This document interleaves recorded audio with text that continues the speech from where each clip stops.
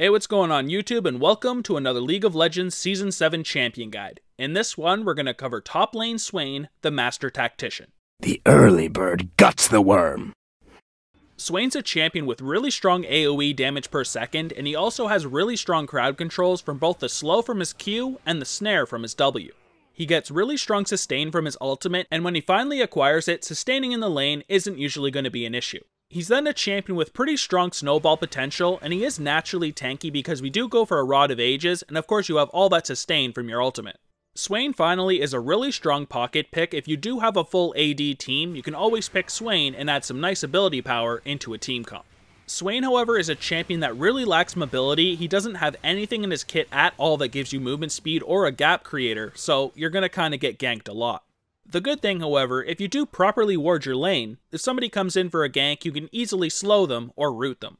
Swain then has a pretty damn mediocre early game because you are a very mana-hungry champion and you really need your ultimate to get at least some sustain in that lane phase.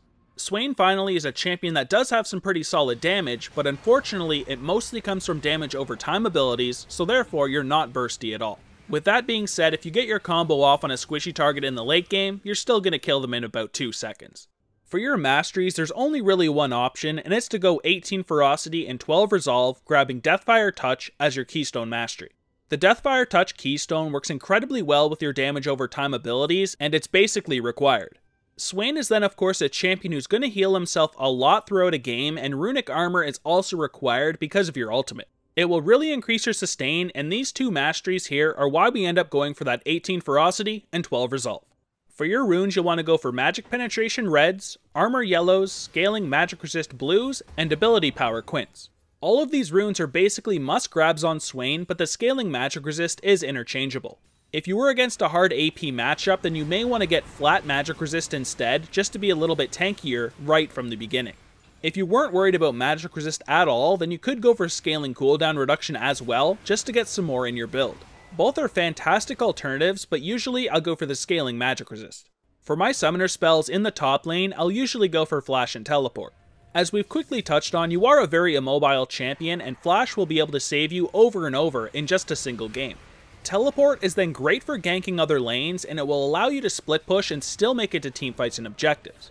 Now instead of that Teleport, you could go for Ignite instead if you did want some added kill pressure. With the Deathfire Touch Keystone and your damage over time abilities, you can do a surprising amount of damage when you add Ignite on top of it and grab kills even if people flash away. Now Ghost is a decent alternative with Flash as well if you do want a ton of mobility, but usually I'll only save that for the mid lane. I don't take it too much in top. Now let's look at those abilities, starting with your passive, Carrion Renewal. Now there's not too much to say about this passive here. As I'm sure you can tell, every time you get a last hit, you glow kind of blue for a second, which signifies the fact that you get a little bit of mana. Even though you're a mana hungry champion, as long as you're properly getting last hits, you should have at least somewhat of a mana pool. If you do get an enemy champion takedown, you then get an additional 9% mana, which is great in teamfights. Swain's Q is Decrepify, and it's definitely one of your best abilities. This ability is pretty simple. Swain commands Beatrice to fly to the target location, and she remains there for 4 seconds. Beatrice has a 325 range, and anything inside will be attacked. It deals a lot of damage against minions, and will execute them if they are below 10 health. Now this ability is also great on champions because it will proc your Deathfire Touch, and it does a lot of damage as well. Not to mention, it also slows the target by up to 40%. This ability is finally fantastic against melee champions because they will have to go near minions. You can drop this bird and it will attack them, doing a lot of harassment. Beatrice does also prioritize the target of your Torment, so make sure you hit somebody with your E ability if you want Beatrice to attack that target. Swain's W is Never Move, and it's your AoE rooting ability. This ability has a 900 range, and after a 0.875 second delay, anything within the 125 radius will be rooted. The root duration starts at 1 second, but it does gain a quarter second every time you put a point in it, ending up at 2 seconds. So this ability obviously is great because it is an AoE root and it can be used offensively to get kills or defensively to help peel for carries. You can then even combine this with your Q ability to easily farm minions. Chunk down the minions with your W ability, then use Beatrice to clean them all up. Swain's E ability is Torment, and it's a pretty decent damage over time. This ability is a point and click which gives you some nice reliable damage. When used on the enemy champion, it will damage them over 4 seconds, and Swain's damage against them will be amplified by 20%. Therefore, when you are going for an all-in, you want to use this pretty early in your combo just to make sure you get a bit more damage out. Although it is a pretty good ability, generally we're going to be maxing it last because our Q does a lot more damage and our W does have a scaling root duration. Swain's ultimate is Ravenous Flock and it gives us some nice damage but also a ton of sustain. So this ultimate is a toggle ability and it does have a 20-second cooldown, so you have to be very careful when you do actually activate it because the cost is rather high as well. When activated though, Ravens will shoot out, attacking the target, and you will do a bunch of damage of course, but also heal yourself, which also works on minions. That of course means if you do dip low in health, you can sustain yourself rather high off just minions, but you do of course get more health off of champions. If the enemy champion does go back to base, you can quickly hop into this form and push the minion wave under tower so they miss a lot of XP and gold. At this point you can back him by yourself and make it back before the minions are anywhere near your tower. For your skill order, you first of course want to start by putting a point into your ultimate whenever you can at 6, 11, and 16. We then want to focus on maxing our Q ability as quickly as possible because it does do a lot of harassment on the enemy champion and it also last hits rather easily. Now you can then either max your W or your E ability second, but generally I always do my W because I do really like that increased root duration. I then of course save my E ability for last because the main thing you want it for is just that 20% increased damage, and you get that no matter what rank the ability is. For your all-in combo, you first want to start by landing your W on the enemy champion to snare them. At this point you'll want to use your Torment on the enemy champion so they take 20% increased damage, and follow up with your Decrepify to do more damage and slow the enemy champion. At this point, you can hop in your ultimate form with your Ravenous Flock and do damage that way, and sustain at the same time, and make sure you add in auto attacks while you do wait for your ability cooldowns. Here's what your combo will look like in full speed.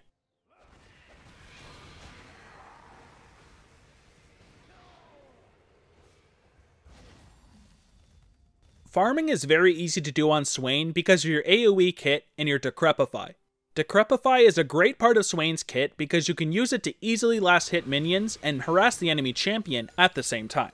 It's then also incredible for zoning the enemy champion because they won't be able to come into the zone, because if they do, they'll obviously take damage. They're obviously not going to want to do that, which can give you a CS lead. When you combine Decrepify and your Never Move, you can easily bring down entire minion waves when you have some points in your abilities. Of course, this will get even easier when you do have your ultimate.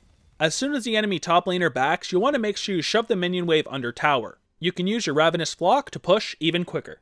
Your primary trading tools throughout that lane phase is going to be Decrepify and your Torment. Against melee champions, your Decrepify is very easy to harass with because they'll have to come into the minions to CS, and as long as you place Decrepify near them, they will take damage. When the enemy champion has abilities in cooldown, feel free to start auto-attacking and put your Torment on them as well for that increased 20% damage. You'll usually want to save your Never Move for a gank setup or for when the enemy engages onto you so you can kite with Decrepify and sustain yourself with your Ravenous Flock. However, of course, don't be afraid to use it if you want to go for an all-in. In teamfights, you'll either want to get onto the enemy backline or protect your carries with the peel you can provide from your Decrepify and Never Move. This will really depend on your and your enemy's team comp, but generally I like to land my Never Move on the enemy backline carries and use my Decrepify to help hold them in the area so my carries can dive onto them. You'll then also want to try to soak some damage at the same time to protect your carries. You're very hard to bring down champion when you have all of your items and Ravenous Flock activated for some extra sustain. Don't forget to be in your ultimate form when you do go into Zonias so you do gain health when you are still in that ultimate form. Now I'm going to cover some hard matchups, and first up is Yasuo. So the first reason he's rather difficult is because of his passive shield from Way of the Wanderer. This shield makes him really effective in trades, and you're not usually going to be able to get through it. Yasuo then has a ton of mobility and damage from Sweeping Blade. He'll be able to get on top of you rather easily and then all-in you from the rest of his abilities. Against Yasuo, you need to rush that Rod of Ages and your Zonias, and save your W ability to save your life. Next here is Riven, and the first region she's rather hard is the shield from her Valor. Whenever you put a damage over time ability on her, she can activate this shield and take no damage at all. This also gives her a nice amount of mobility, but she gets even more from Broken Wings.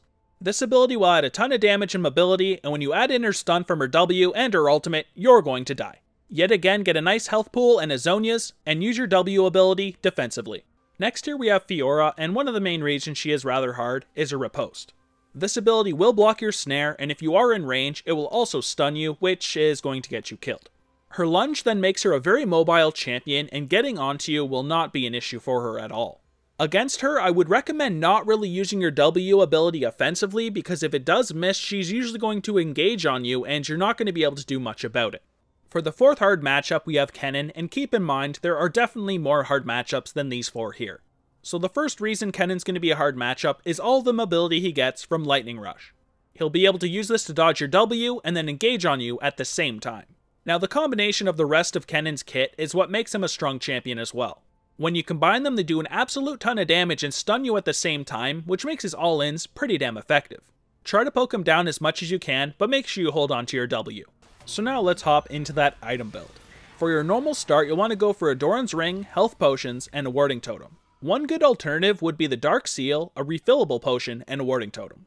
For your core build, we have the Rod of Ages, Sorc Shoes, and Azonias. Now you could also go for the Hextech GLP 800, but this item is not that great on Swain in my opinion, but I do see it from time to time. The reason I don't really go for it is because the Rod of Ages will outscale this item in just 5 minutes, and it's a much better item just to begin with in the first place. The Zonias is fantastic because with all of your AoE damage over time abilities, you can activate them all at the same time, activate Zonias, and still do a lot of damage. Sorc Shoes are definitely my favorite, and I almost always pick them up in my core build, but you could get Ionians if you did want 10% CDR, Merc Treads if you were against a very high AP and CC heavy team, or of course Ninja Tabbies against a high AD team. For your item pool, we first have the Spirit Visage, which is an item I pretty much always grab on Swain. It increases your healing received, which works great with your ultimate, and it can really heal you quite a bit. Of course, you also get health, magic resist, and cooldown reduction, making it a fantastic item anyways. To increase your health pool even farther, you could get a Rylai's Crystal Scepter or a Liandry's. The Rylai's is great because you will be doing an AoE slow when you are in your ultimate form, and Liandry's is also really solid because the burn goes great with the damage over time you already have. Abyssal Scepter is then a fantastic item as well because it really increases your damage but gives you magic resist at the same time.